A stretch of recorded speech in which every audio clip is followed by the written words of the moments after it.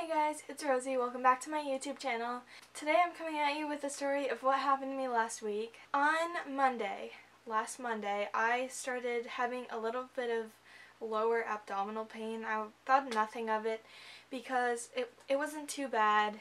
I was just able to go throughout my day, I was fine. Then I went to bed that night and it was kind of uncomfortable, but at 11:30 I was woken up by a severe pain in my back left side and also in my lower abdomen, and I wasn't sure what was wrong with me. I got up.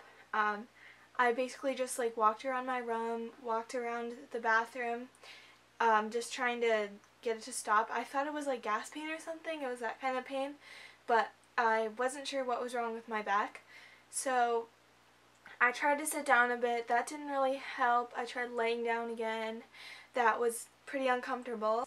At about 1:30 in the morning on Tuesday, I started vomiting because the pain was so bad. And then after that, I vomited every half hour until 5. It was really awful, like the worst pain I've ever felt.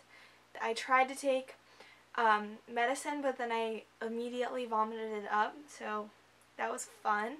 I could not lay down without a heat pack. It just hurt so bad. At about 5:30 I found out that I could sit up and fall asleep, so I basically just fell asleep sitting up or hunching over forward. And then throughout that morning I continued to feel better. I slept until 7 and I felt better mostly, but my mom still called the doctor and I ended up getting an appointment that morning at 10:30. So we went there.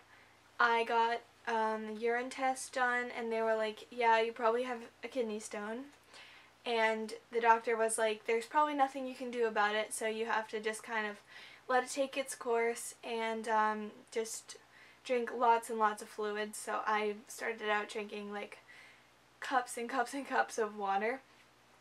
And then we went home. I was feeling okay, so I just hung out like I normally would. That night I went to sleep in my bed. I was sort of uncomfortable, but I thought I was gonna probably be okay. I woke up at 5 a.m. that morning and I was just in so much pain again, like I was the previous night. I could not lay down whatsoever. It just hurt so bad. So I got up and walked around. I actually went downstairs to see if I could see the sunrise because I knew that's one of the things on my bucket list, and you know me, trying to get all the things done. But I just basically walked around the whole morning until I started vomiting again at 6:30 I think, and then vomited 4 times. We actually decided that we were gonna go to the ER because there's no way to get better if you can't drink fluids. So we went there and we went into the ER, and thankfully I was the only person there waiting. There wasn't a very long wait, maybe 10 minutes, and they got me in.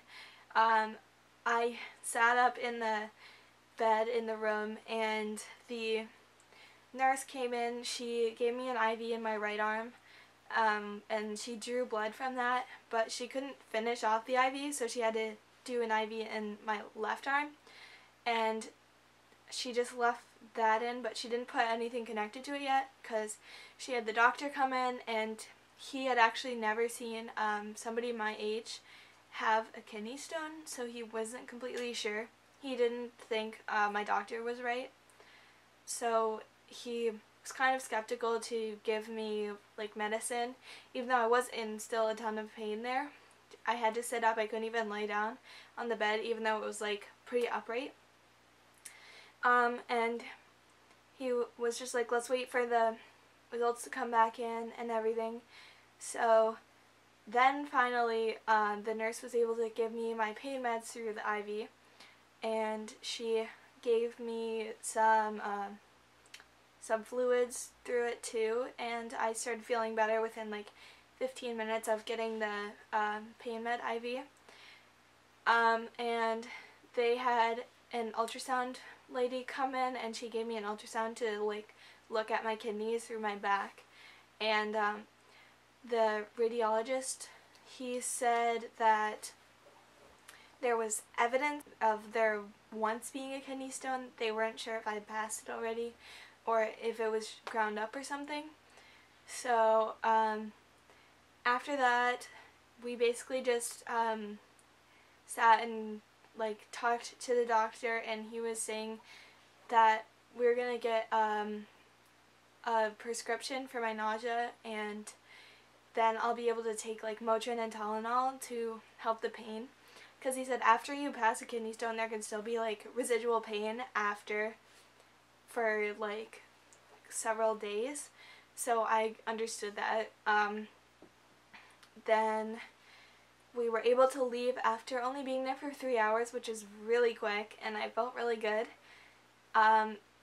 because of the pain meds, of course. So we got the prescription and we went home, and I felt okay for the next several hours. Then when the pain meds started wearing off from the IV, I had to take some Motrin, and I didn't actually get nausea at all, so that was really good. So for the next 2 days I had to take pain meds straight because it just hurt too bad without them. And then for the next 3 nights I had to sleep in a recliner, just being mostly upright. And those 3 nights I did have pain meds, but couple days ago I stopped taking pain meds at all. I didn't actually ever end up having to use the nausea medication. I just wanted you guys to know why I have been gone from the internet. So yeah, thank you guys if you're still watching. Thanks for watching through this whole thing. You guys are awesome, and thank you for being so supporting. And I guess I will see you guys next time. Go follow all my social medias, and I'll see you later. Bye!